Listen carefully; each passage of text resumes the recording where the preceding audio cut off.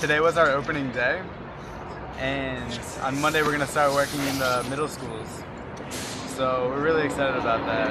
It was mostly just like an orientation and kind of like learning with each other, working with our teams and working with like the junior high schools that we're going to be with, and basically team building until we actually start working with the students. So we're going to be meeting the students that we're going to be working with for the next 9 months, and we're all really excited.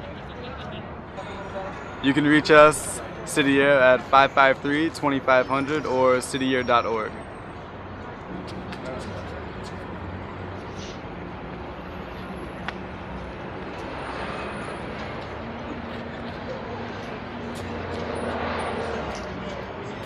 Guys, if we can get 20 of these done, we can go home.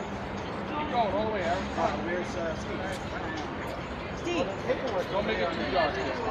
Okay. Tell us exactly where they go. PJ Fox, 401-785-2320. It's the Institute for the Study and Practice of Nonviolence.